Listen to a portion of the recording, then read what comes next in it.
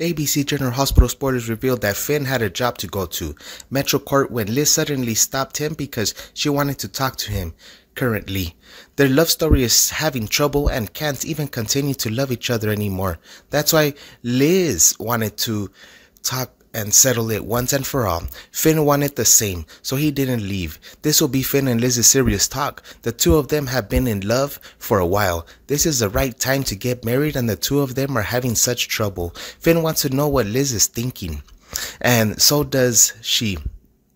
They also don't know how their feelings will be after this conversation, but they also had a serious and sincere conversation. Can Finn and Liz continue to love each other and get married, or will they go back at being friends after this conversation? What will happen? Meanwhile, Spinelli wants to date Maxie. He knows Maxie is single at this time and wants to mend his relationship with her.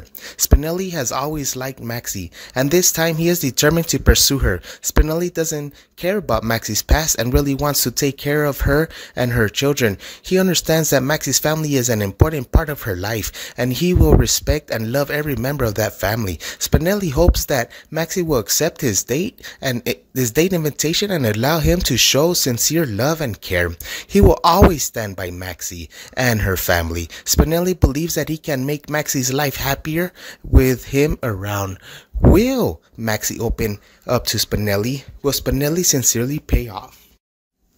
Besides, Metro Court has had a shooting that caused everything to fall into chaos. Customers are scared to leave. Sonny, when he heard the news, immediately informed Nina to go there with her to solve the chaos. Having Sonny around also makes Nina more secure. Even now, she didn't know how to deal with it, so it's safest to have Sonny around. They got there. Sonny and Nina heard that the victim in the shooting with Curtis were extremely worried. Sonny and Curtis have a very good relationship with each other, so Sonny will personally participate in this investigation. Currently, Curtis is still alive in the emergency room. Sonny secretly hoped Curtis would be saved. Sonny tells Nina to go home safely and he will take care of everything. Will Sonny find the mastermind? Will Curtis be saved? Will everything be resolved soon?